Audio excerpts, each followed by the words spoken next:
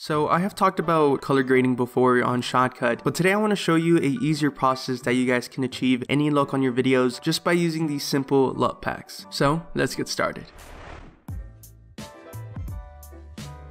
So the first thing we have to do is get some LUT packs. Now it's a good thing that you can find these packs for free online, either on YouTube where many people upload videos and free download links to LUT packs that they have created, which is a really cool thing, where you guys can search on Google and go onto any website that offers free LUT pack download links. Now in this case, I'm just using this website because it has the basic color packs that I would use in a video if I was a filmmaker or any content creator, and it goes into depth in explaining what LUT packs are and how you guys can download these packs exactly by using the download link that they provide. Now it's basically pretty simple from this stage forward. All you have to do is download it, extract it, and save it to a folder that you know you can find them later on. But that's a pretty easy way that you guys can use to find any LUT packs that you may be looking for, especially if you have a certain look that you're trying to go for in a video. So as you can see, we're on Shotcut already, and I already have loaded up the video clip that I'm going to be using for today's example. Now the first thing you want to do is select the video clip itself, and then after that just go to filters and go to the video tab, or you can just type